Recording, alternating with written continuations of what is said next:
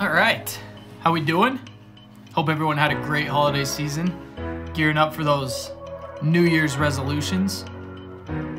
If this is your first time to the channel, I appreciate you stopping by. Hope you enjoy it. Stick around, like, subscribe, do all the things that you want to do if you like this video. You don't have to, it's okay. Today we're talking about goals, New Year's resolutions. I wanted to come on last video of the year and just really create something that was for you guys, for me too, something that I think can help a lot of people with this year coming up. Be sure to stick around till the end. It's a secret. You gotta watch because it's gonna be fun. All right, just trust me. Trust me. If there's one time you want to trust me, just this time. All right, 2021. Here we come.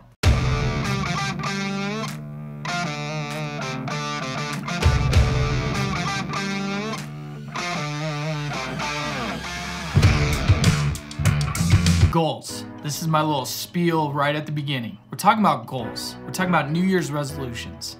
Nice. Nice, yeah. Is that part of your resolution, your new thing for today? How often do we stick with New Year's resolutions? Be honest.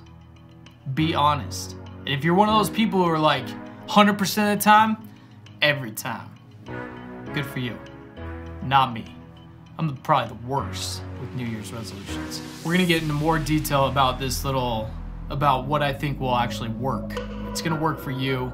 I'm gonna sit down with JT, my good buddy, and we're gonna talk about it because we found this strategy that we think will extremely help. In 2021, I said I was gonna cut back on the coffee. You think I can cut back on coffee? The third one of the day already. It's 1 o'clock, all right? It's 1 o'clock. 1:30, excuse me. When I think of goals, when I think of New Year's resolutions, anything I want to achieve, I think of two things: persistence and grit. Grit is passion and perseverance for very long-term goals. What are those two? They kind of go hand in hand. Someone who has grit, and I've heard this in a few different spots, someone who has grit is someone who just... Grit is having stamina. Grit is sticking with your future, day in, day out, not just for the week, not just for the month, but for years, and working really hard to make that future a reality. They have this desire. They have something they want to go after, and they do it. And you have to break it out into something that is smart. So what is a SMART goal? S-M-A-R-T. Specific, measurable, attainable, relevant, and time-based.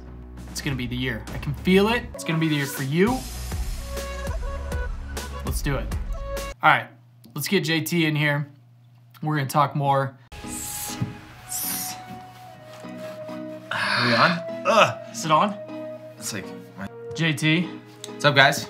Came across this article that talks about Resolutions 2.0. And immediately, the first thing that jumps out is the author articulates the fact that she was able to stick to her New Year's resolutions for the first time in her life. So the first one is creating 12 monthly resolutions as opposed to one just huge lofty goal. We're just gonna break it down and make one per month. And what's important to note about this also is you're not sitting down on December 31st and writing down 12 resolutions for 2021. What you're doing is sitting down and writing down a goal or a resolution just for the month of January. Now, some people do have one bigger, loftier goal that they want to achieve. And if that's you, I would say no problem, go for it. But maybe look at that and then try to reverse engineer it and look at what step can I take each month to get me to that end goal. The second thing, we're gonna make this social. So I brought JT in and we wanted to do this as a group and bring some of you guys along if it's of interest to you. But just making it a social aspect where we're holding each other accountable and being able to bounce ideas off each other. Anytime I make my goals public, I'm way more susceptible to achieve those goals. The accountability is huge, very big part of it. And then that shared knowledge, like Drew was saying, bounce ideas off of each other. I think what you're gonna run into is a lot of people that have experienced trying to achieve some sort of goal and they found some different tricks or tips, right? Some little hacks that help them have more success with that. You know, at the end of the day, what are we talking about? We're talking about behavior change. We're trying to figure out how to create behavior change in a positive way. And there's all sorts of different tactics, tips, tricks that different people use. And by way of having that shared knowledge within the group, I think we'll have a higher likelihood of success because of the ability to talk to each other and get some of those tips and things of that nature. Absolutely. And the third part, we're gonna track our progress.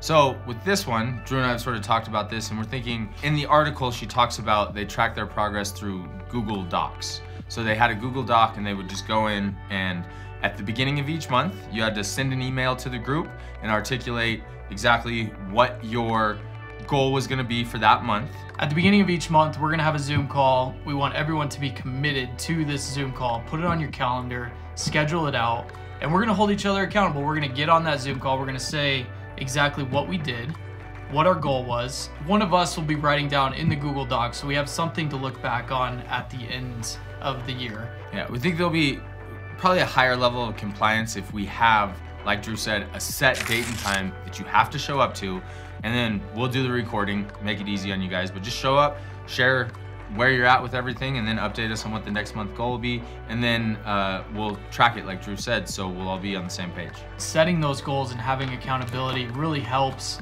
with creating ideas for content on this channel, creating ideas for how to grow a certain brand or a certain business. And if that's you, we want to have you on this team. We're gonna throw it out to the community here. You're invited, we want you. The most important thing, guys, is if you're interested in it, be committed. Make the decision to be committed, make the decision up front that you're gonna show up for the group and you're gonna be consistent throughout this year. It makes it easier to be consistent by way of having 12 different monthly goals, and by way of being able to decide on those throughout the year. You can be malleable, you can change what your focus is throughout the year. It makes it easier to do that, but just make sure that if you're interested in it, that you're gonna show up, you're gonna be committed, because that's what makes the group go, everybody being into it. All right, so that pretty much wraps up this video. We're excited for this little idea to grow as individuals. We're excited bringing some of you guys on. If you are interested, here's what we're gonna do. You're gonna email myself, drew@drewtooley.com. I'll link it down below. Send me an email letting me know why you wanna join this group, a little bit about yourself, a little bit about what you're trying to achieve with this, and we will reply after we read all the emails to those who are going to join or we want to bring on board. And just keep it fun. Like we want to get to know each other. We want to create this small group of individuals to grow, and we're excited. Rising tide raises all ships. Let's do it.